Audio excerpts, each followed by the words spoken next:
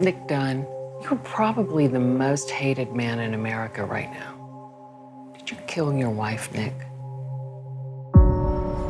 Everyone told us marriage is hard work. Not for me and Nick.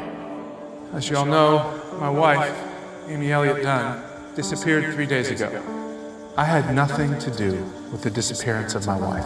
I have nothing to hide. Has Amy got friends we can talk to? No, not really. You don't know if she has friends, you don't know what she does all day, and you don't know your wife's blood type. Just being a good guy, so everybody can see him being a good guy. Well, you really don't like him, do you? All I'm trying to do is be nice to the people who are volunteering to help find Amy.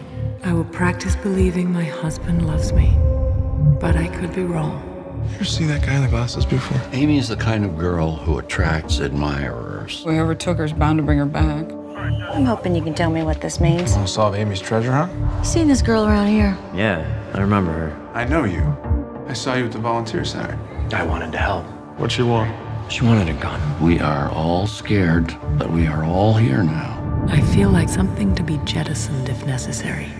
I feel like I could disappear. The hallmark of a sociopath is a lack of empathy. Amy lost a lot of blood in there, and then somebody mopped it up. Why do they mop up the blood if they're trying to stage a crime scene? Whatever they found, I think it's safe to assume that it's very bad. I'd finally realized I am frightened of my own husband. I would show you, as if you're doing a deposition, what to say, what not to say. A trained monkey? A trained monkey who doesn't get lethal injections. She's going to eat you alive. You assaulted her? It's not good enough for you? I hit her? It's not even close! Absolutely not. I never touched her.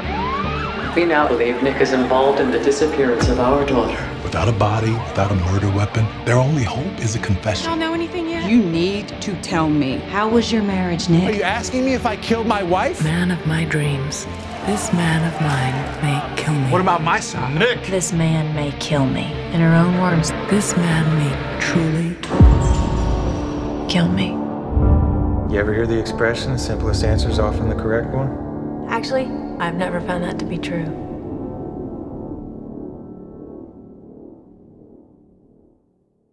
It's not good enough for you? It's not even close! She may be the reason I survive.